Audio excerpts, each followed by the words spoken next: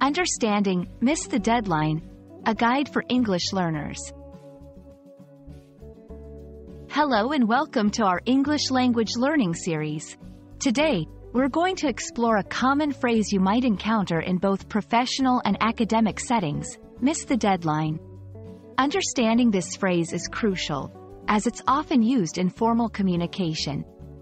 Let's dive into what it means, how to use it, and some examples to clarify its usage.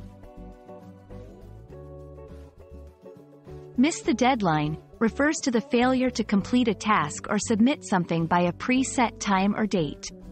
The word miss in this context means to fail to hit, reach, or make contact with something. Deadline is a set time or date by which something must be finished or submitted.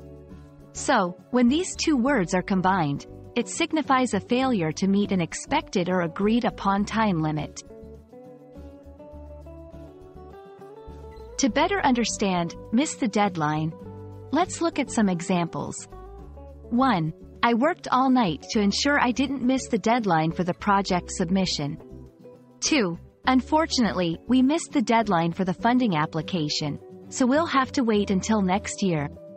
3. If you miss the deadline, there may be consequences like a lower grade or a fine. In these examples, miss the deadline is used to express the failure to complete tasks in time.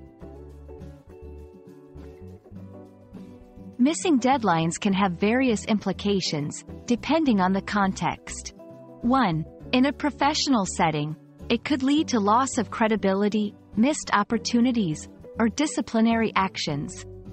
2. In academics, missing a deadline can result in grade penalties or loss of credit.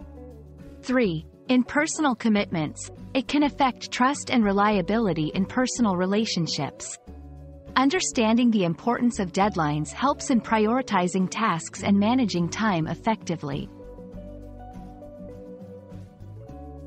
We hope this video helps you understand what it means to miss the deadline and why it's important to avoid it.